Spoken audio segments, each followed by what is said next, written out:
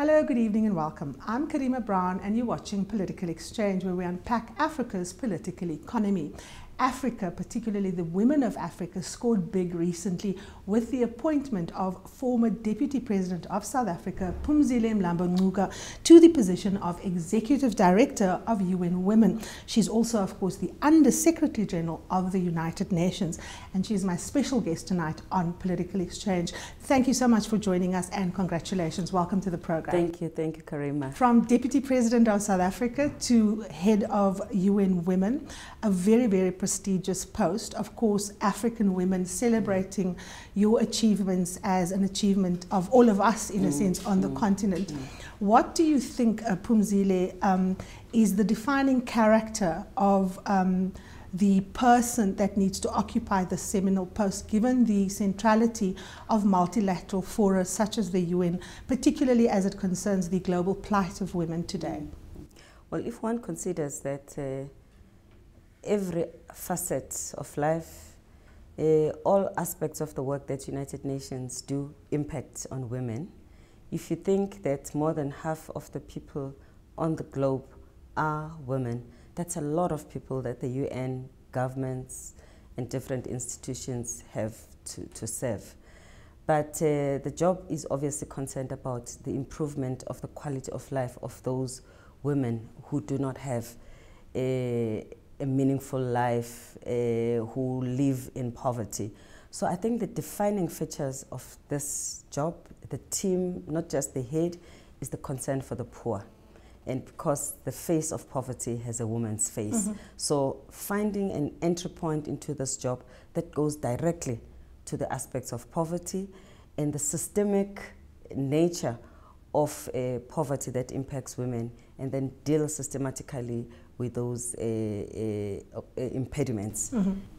One of the issues that often the UN gets as a critique of its work is the fact that it has a very good diagnostic abilities. It has the ability to tell us what's wrong with the condition of women, whether it's the feminization of poverty, disease, and so on. But its ability to get buy-in on implementation is often where it falls down, like many other institutions such as the UN. The position that you occupy and the lack of executive power, is that something you're seeking to change? Given the fact that you need commitments, beyond words? Well, yes, I'm hoping that the fact that the General Secretary himself has told me that this is a critical position for him.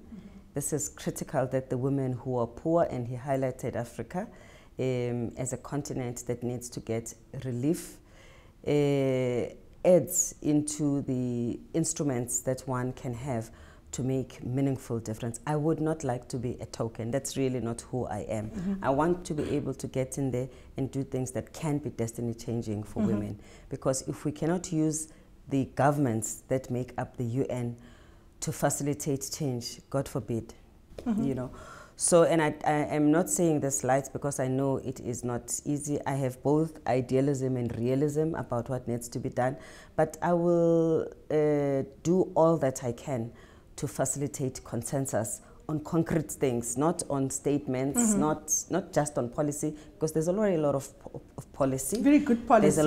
There's a strategic plan which I think is very comprehensive that has already been adopted for this institution.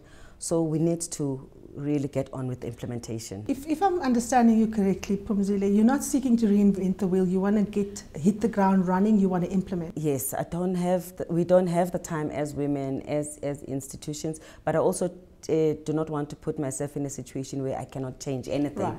Right. For instance, I would love to give education of women and girls a higher profile in the program. It is included there to some extent because MDGs are a concern of this institution, but I would like even to lift it, not just as part of what is in the MDGs, but catapulted to the top. Yes, no, absolutely, because I think it's the biggest intervention that we could have if we were to address the systemic oppression of women. Now, of course, the question around resources is often an issue, even for bodies such as the UN. Bodies are often cash-strapped. How are you going to deal with resource questions around particularly programs on the ground? We've seen in the global economic crisis, many countries, including leading economies in the United States, in the EU, cutting down on funding and aid. And of course, we know women are often the first groups of people that are impacted negatively when crunches like this hit. Where's the money going to come from? Well, in a strange way, there's a lot of money in the world, some of it even stranded. So we obviously need to be very smart about how we go and seek those resources. On one end, we need to pursue governments so that they can meet their obligations to the UN, because in part this is funded by the contributions of governments, and from what I have been told, there's room for more from governments. On the other hand, there is very limited private sector investment in women.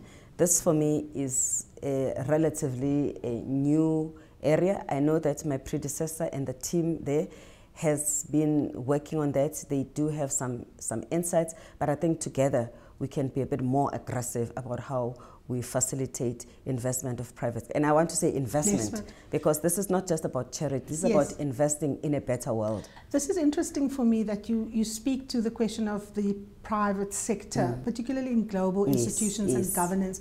We've often held elected leaders to account, but very often capital and private sector investment do not come to the party on the global scale, and often their interventions are charitable rather than empowering. How are you going to ensure that you make the investment case for the education, the empowerment of women, particularly those women that many feel are unbankable, that don't make commercial sense? I think we have got, as the UN women, to ensure that there isn't mission dilute when we receive investment from partners. We must make sure that we direct the funds where we really know that the funds will create ripple effects and will have an impact. We shouldn't be accepting donations that will just be a marketing exercise without really going directly to the issues that matter for women. There is obviously areas where, if we talk about health and the social sector, there isn't returns in the classical context. But actually investing in women's health, in women's education, you are increasing markets. Absolutely. But also, I mean, we see innovations in things like, micro-banking, the Grameen Bank, for example. We're talking about rural women and development, where assets of even the very poor are able to be leveraged in economies of scale.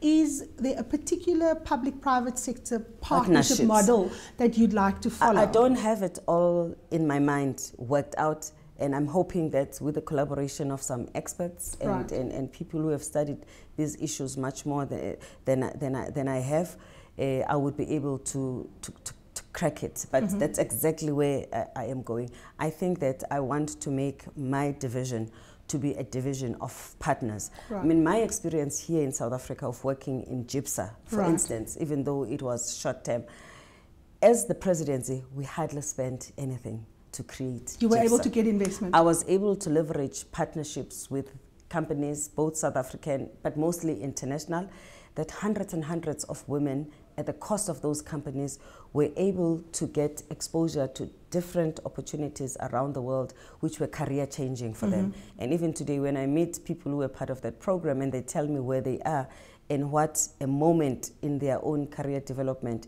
that exposure was, I'm like, wow.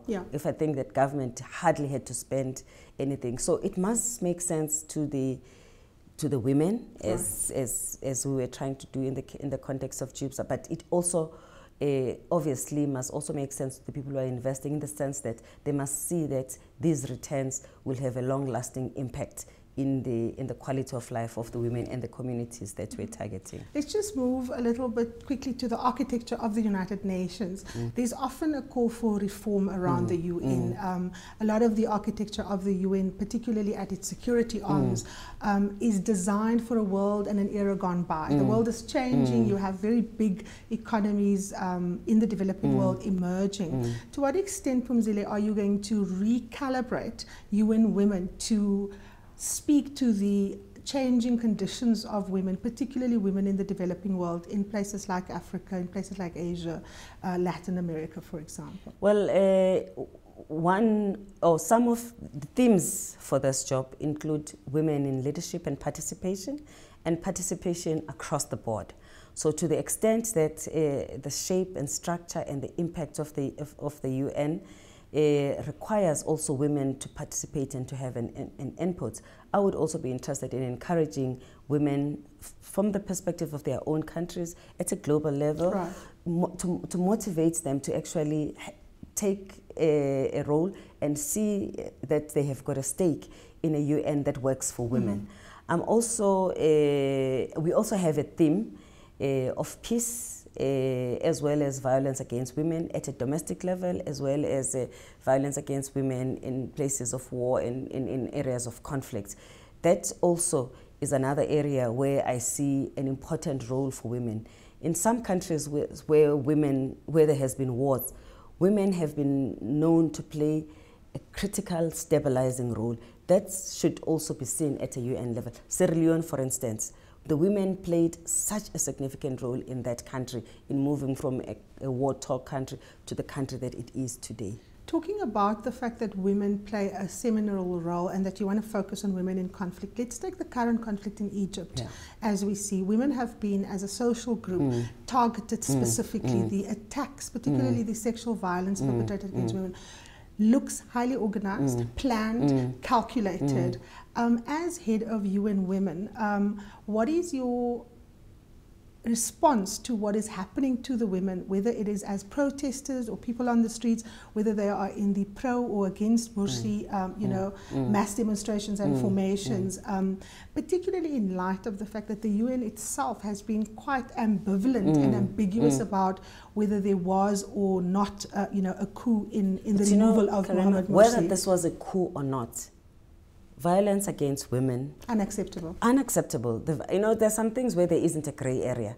When someone is being raped, there is no gray area. There is no rationale for this kind of violence. Even if the women were not specifically targeted, even if it was sporadic, that certain groups, it's even worse when one begins to feel that it could even be organized. So for me, these are the things that I think are very dehumanizing. But also, I think these are the things that hit women and discourage them from being activists. Thankfully, though, there is enough determination amongst women, even in these areas where there are conflicts, to soldier on. And the last thing that you could do, not just as the UN, but as the women of the world, is not to be there to support them. So one of the things that I'm really would want to focus on is collaboration and mobilizing partnership. As South Africa, I know what South African, I know what solidarity can do. And I think that there's a depth of activism, women's movement, that kind of mass participation in issues like this. And I would hope that one could collaborate with the women's organization at a sub-regional level, at a national level, in order for the UN to have partners. And to rely on the partners, and I don't want to sound like I'm reinventing the wheel, because I know that work has been done, these organizations exist, but how could we just leverage them stronger in order to make sure that we can lean on them to address these issues that you address? Because if one has to make an impact in a country like Egypt, I guess mobilizing women in the Middle East, not just the women in Egypt, but also making sure that that is linked up to a much global network of women. And of course also leveraging the women in Africa.